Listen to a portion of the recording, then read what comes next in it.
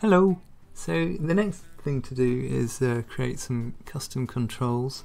We do have to bind the mesh as well. I don't know how in depth I'm going to go with skin weights with this character.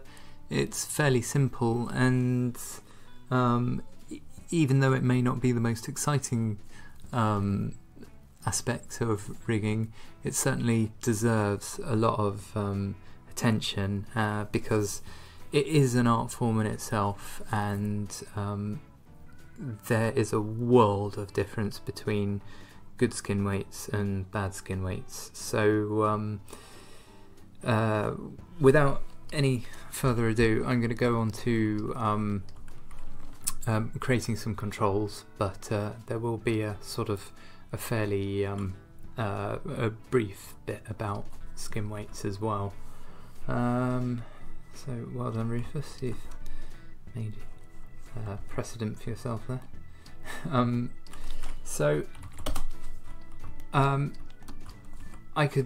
You could spend all day creating custom controls, but I don't want to spend forever doing this, and also at the same time I don't want to just use a load of vanilla curve shapes in Maya itself.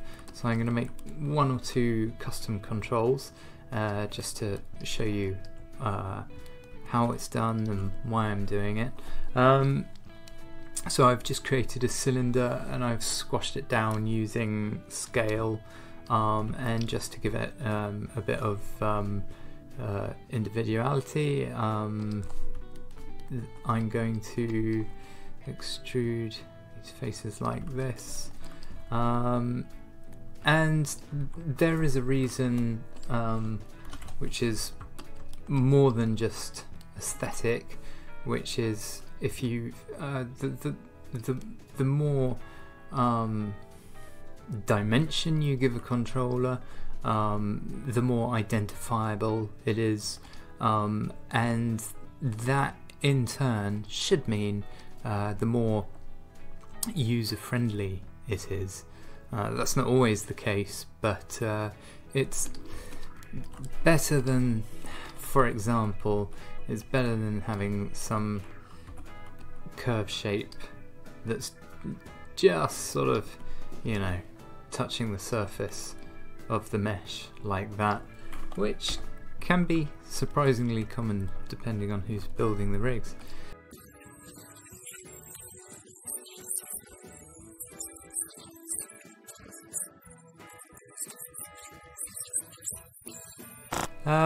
So let's delete that, and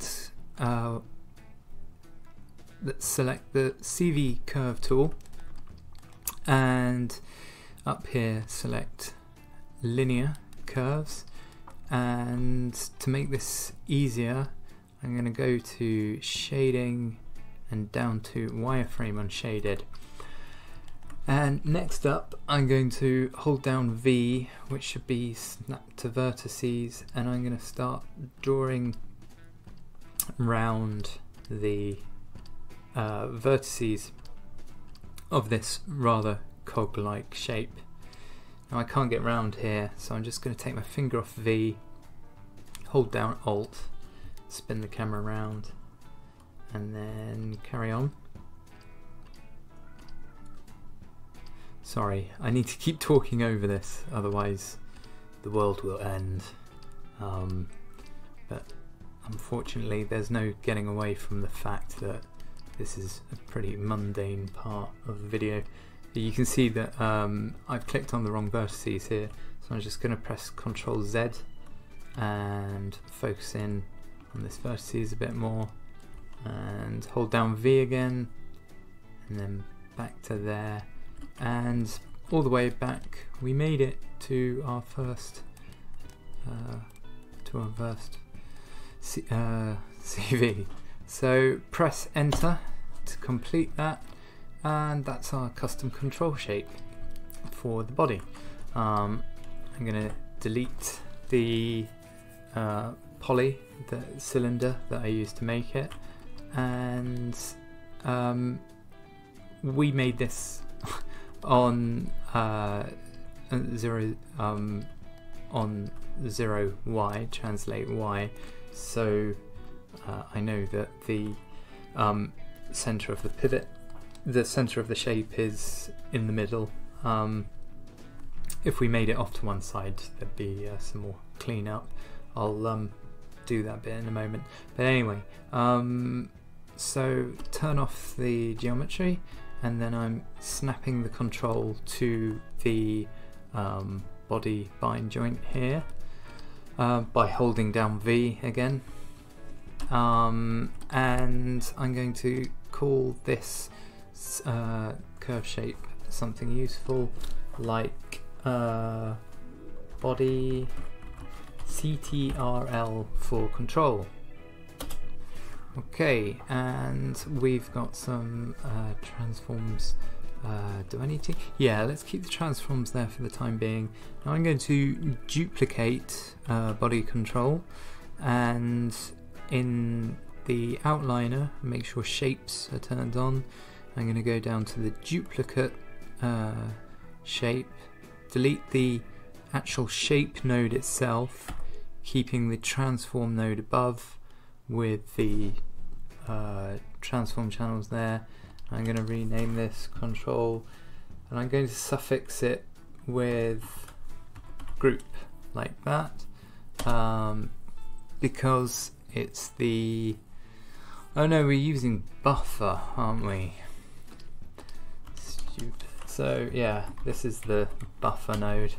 Like I said, consistency is the key, and it's never a good idea to change your own rules halfway through a YouTube tutorial.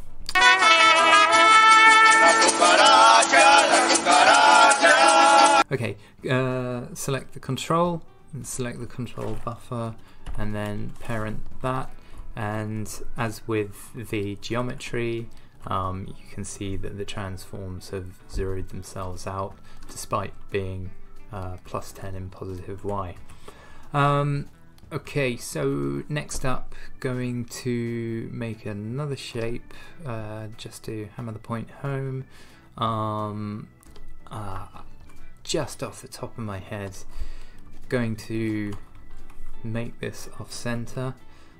Discrete rotate this to its way off, make it a little bigger, and let's make it more geometric. So we'll go to make it 6-sided, and then let's give that scale value of 0 in the y. Yeah, just I'm gonna make life a little more difficult for myself by making this off the center. So select the curve tool again, make sure it's on linear, hold down V and select round the geometry like this. Okay, and you'll see that I'll just delete the poly shape, leaving us the curve shape, and the pivot is not in the middle of the shape, it's at the origin. So I'm going to go up to center pivot here.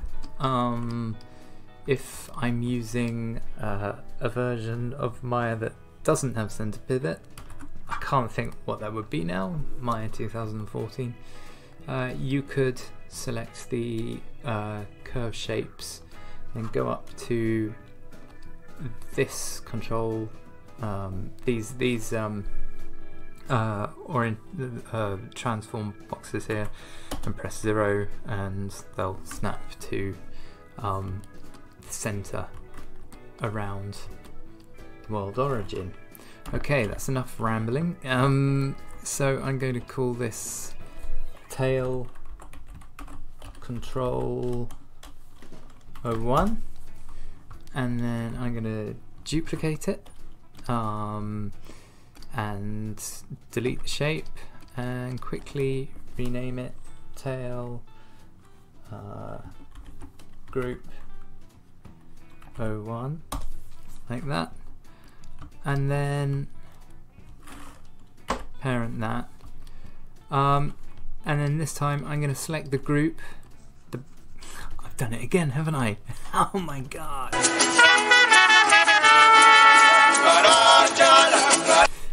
Buffer 01 and tail control. There we go. My god, you're your own worst enemy sometimes. Right, so yeah, and with the buffer selected, we can give this all the transform values we like. I'm going to go along and select the first tail joint, and then going to press Control D to duplicate it, and then hold down V and snap it to the next joint. Rename this. Oh yeah, that's okay.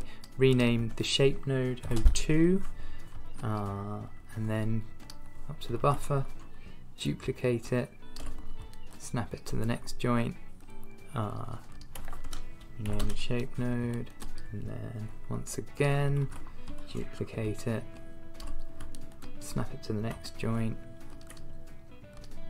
and rename it 04, and then duplicate it and snap that to the last joint and rename it, name the shape.